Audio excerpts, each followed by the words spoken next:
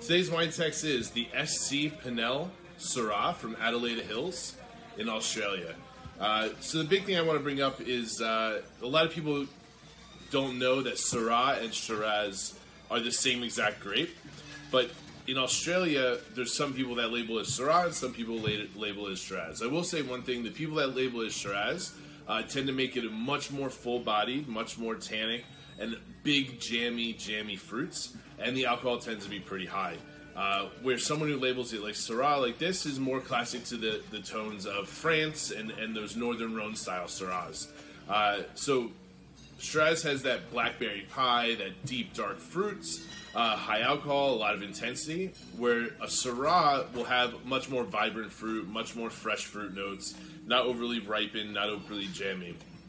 But because it's a cool climate, being 410 meters above the sea level, the wine itself also has those smoky, bacon fat, kind of savoriness undertones that are natural with Syrah that get hidden from being such a massive wine in the Shiraz world. So this is a super small production. It spends a decent amount of time in oak, about 10 months, but they're in very large format, which means there is some oak influence there, but it's not as overwhelming as when you think of like a normal size wine barrel. It's got a little bit less of that influence coming through. It's 2016, so it's still pretty young, pretty fresh. It'll be pretty, floral, aromatic on the palate. But like I said, this is a super approachable style of Syrah and not that classic Australian Shiraz that you think of. The score on this is just insane. The price on it's even more insane that we can get away with it.